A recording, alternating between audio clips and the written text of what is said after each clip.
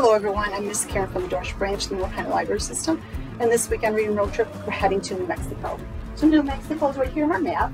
Santa Fe is the capital. It became our 47th state on January 6, 1912, and the nickname is Land of Enchantment. And how they got that name is because of its rich history and its scenic landscaping, therefore it got the name. So New Mexico is home to the largest hot air balloon festival in the world. Every October, approximately 600 hot air balloons light up the sky. They go and it's in Albuquerque. It's called the Albuquerque International Balloon Festival. And it began in 1972, and each year it continues to grow and expand. And as of this year, well, last year I guess, because approximately 900,000 spectators have come to view the hot air balloons.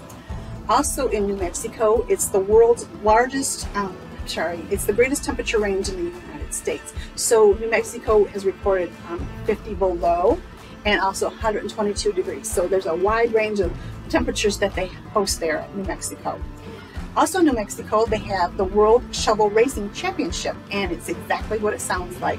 You actually race down the hill on a shovel. So it started as lift operators would go down the hill after they would race, and then they started to race, and then it started to become a thing, and everybody was doing it. So it began, I'm trying to see, in the 1970s. That's when it first started, and so today there's the contest and there's a big deal, and so it's kind of cool. I thought that was kind of a neat thing to see. So also in New Mexico is the Red River, is a town in New Mexico, and it usually snows for 48 days a year. So with an average snowfall of 159.5 inches a year, that is more combined total of averages between Chicago, Boston, and Minneapolis. So that's a lot of snow. Now in New Mexico, to celebrate the 4th, not only is it's also the celebrate the 4th, but also it's the festival of the annual UFO festival in New Mexico. Over the course of 3 days, there's costume contests for both human and your pets, and there's a parade with spaceships, and there's also a 5K and a 10K race, and it's also known as the alien chase races. So they have that going on. Also in New Mexico is the Gathering of Nations. It is the largest gathering of Native American tribes in the U.S. It's held annually on the 4th weekend in April, and it showcases all the aspects of the national Native American culture and tradition with dancing and music and food and crafts.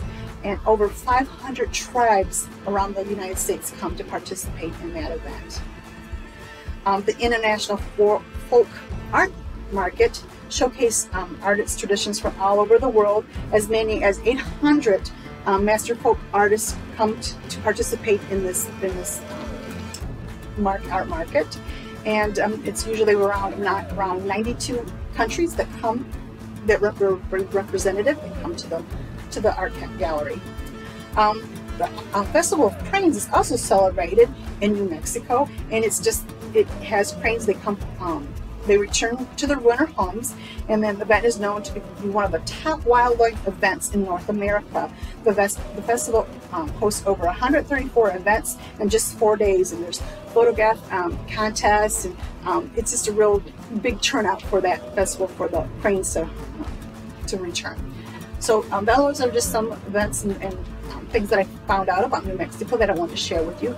If you learn anything, if you want to share anything, please let me know. I'd be really interested to hear from you. So until next time, on Monday at the Dorsch Branch, there will be a take and make bag available for you of the craft pertaining to New Mexico. So you have a wonderful day. Be safe and be kind. Bye.